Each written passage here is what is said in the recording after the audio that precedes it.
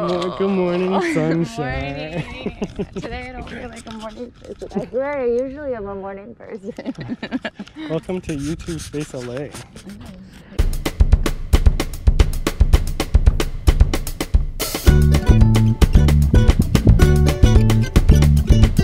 So today we're at YouTube and we decided to just do a quick photo shoot. Super quick. I was not thinking this much. What, not that photo? This compilation. Really? I was just thinking for some reason just the water. This No, is so I cool. love that one. I got rid of the outlet that was there. I remember the outlet. I remember trying to cover it a few times. That's so cool. Yay! Yay. Congratulations. Boom. Hey, like when you came walking up to me in the parking lot, I was like, hey, Kapila, how is it going? Nice to see you. Yeah, and then it's like, take your clothes off. you'll see the value. Then it's like, here's some chocolate. You'll see the value. Like you hang out with Paul for an hour. I never do that crap. And I find chocolate all over. It's like, I don't even like chocolate. I do. I'm kidding. Box of toys. He's a happy boy right now.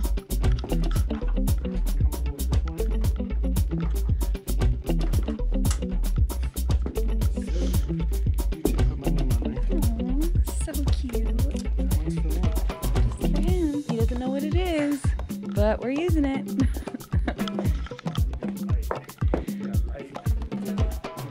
Is it gonna be black light though?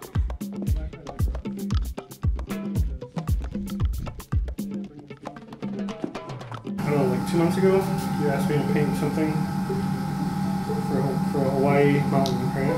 Yeah, I A asked. Hawaiian mountain. What's the name of the mountain? Mauna Kea.